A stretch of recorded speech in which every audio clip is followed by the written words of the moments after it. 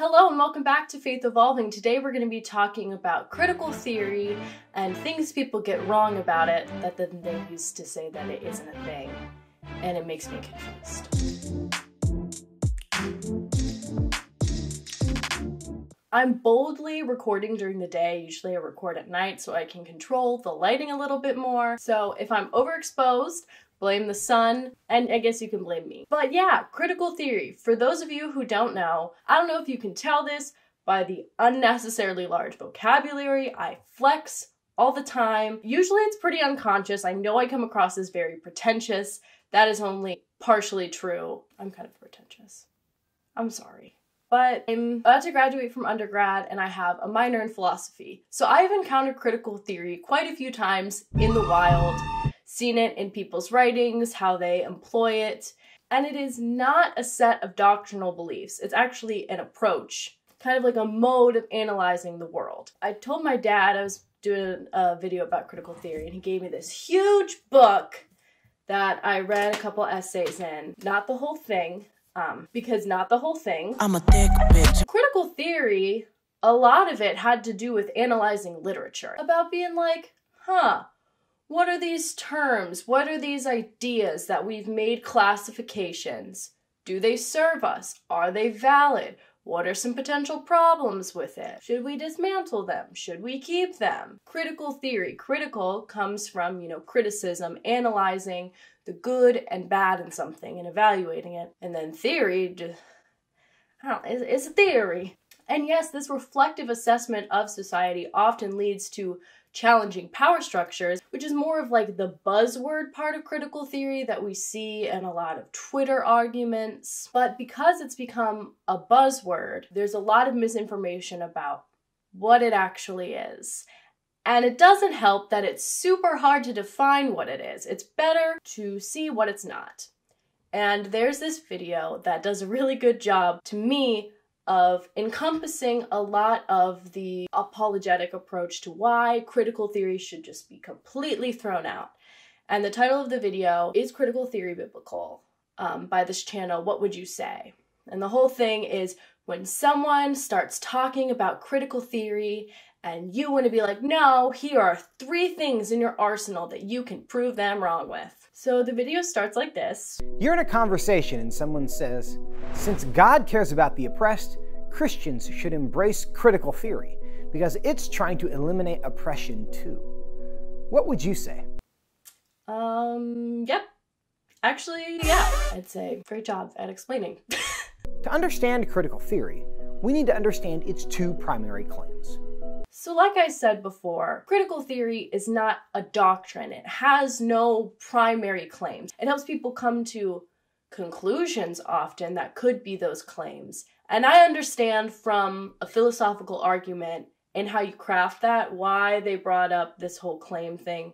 So you set it up so that you can dispute them. So I'm not going to get in their grill too much about that because what they kind of pooled as their 2 primary claims aren't untrue. That's usually the conclusion drawn when we analyze power structures. First, everyone can be divided into 2 groups, those who have power and those who don't. Like, obviously, if there is an oppressed group, there has to be something that's oppressing them. And if there's oppressors, they have to had oppressed something to get that qualifier. Additionally, with the first claim, is very binary thinking. You either have power or you don't, which is very interesting to me because later they dive into the concept of intersectionality, but whatever. Second, those who have power always oppress those who don't. The thing that I take issue with is this always language, that these states of being are inherent. It just is what it is. We can't do anything about it. That's not what critical theory claims at all. It's more, these are observable trends that we have habituated. Let's talk about them. We as humans don't have to live this way. We just keep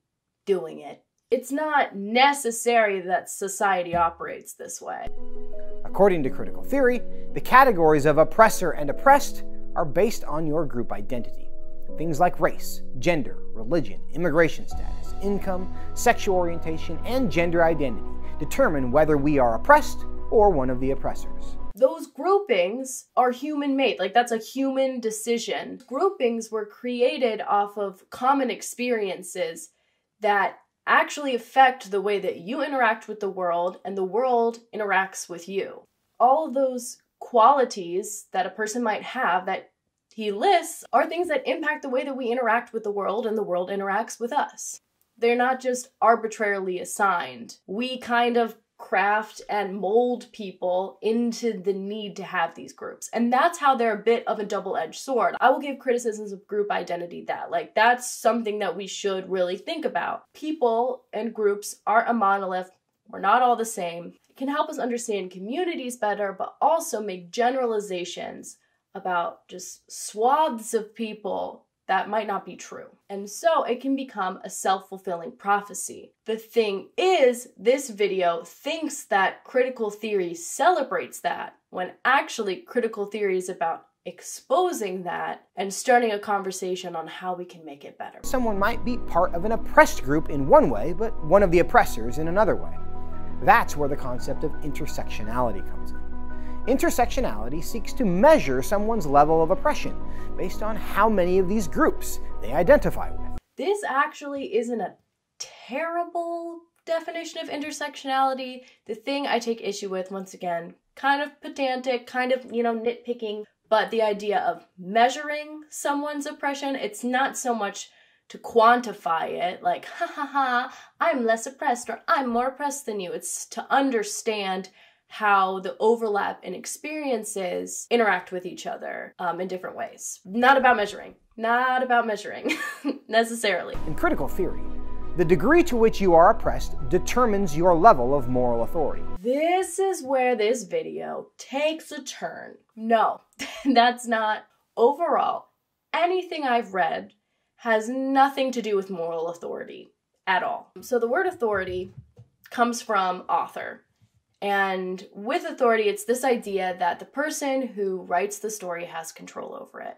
And yes, historically, the straight white man has had more authority over things. They're the people that write history, and at least our Western reading of history. But the moral part of it, no one's claiming anything about moral authority. It's about listening to other people's experiences. The more categories of oppression someone identifies with, the more moral authority they have. As a result, the experience and perspective of a gay black woman is more valuable than the experience and perspective of a straight white man, regardless of what they have to say. It's not about going from one tip of the scale to the other one, it's about balancing the scale out. And we have this scarcity mindset. So yeah, if you have to give some stuff up to balance it out, it's gonna feel like you're losing authority, but you're not. You're just making space for other people, or just listening to other people and be like, oh, what you have to say about your lived experience is more important if I haven't experienced that thing, and vice versa. That's it. A gay black woman's experience is more valuable when it comes to issues about being gay or being black or being a woman than a straight white man's does. But a straight white man's perspective is more valued and more important for things regarding being straight, being white, or being a man. Like, that's what we're trying to say. Listen to the people that have expertise in that area. And in the same way, the more oppressed someone is, the less moral responsibility they have. No one is claiming that. It's just historically, the straight white men have been the oppressors, and in order to be an oppressor, you have shirked your moral responsibility. It's just time to do the work now, to balance the scales. And in that, we have a Foucault quote that I found very, very fitting.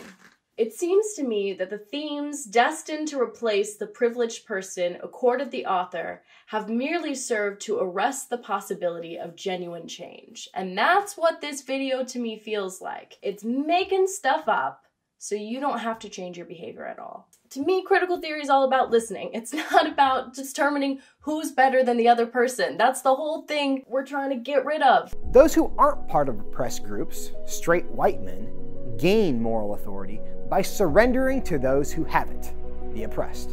And this is called being woke. This feels like parody.